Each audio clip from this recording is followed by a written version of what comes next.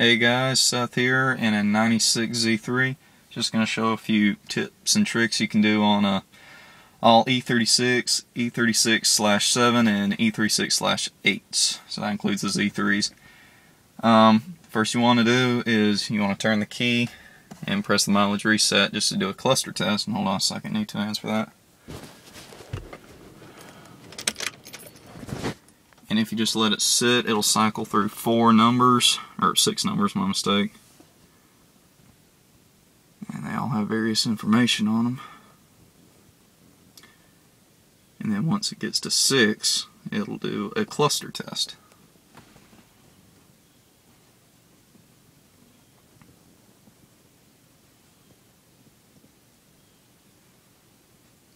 And then it just goes back to regular odometer and trip meter.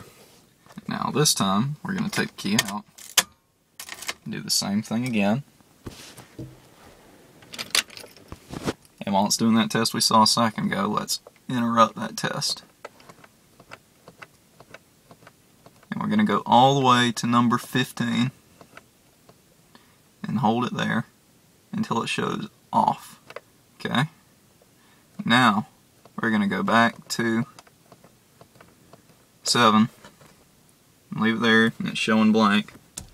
I'll start it up.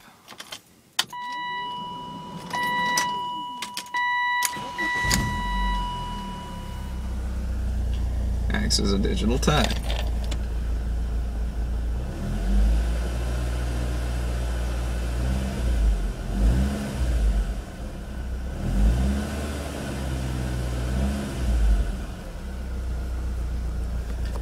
Switch it over to number 8. Right there, that's your kph.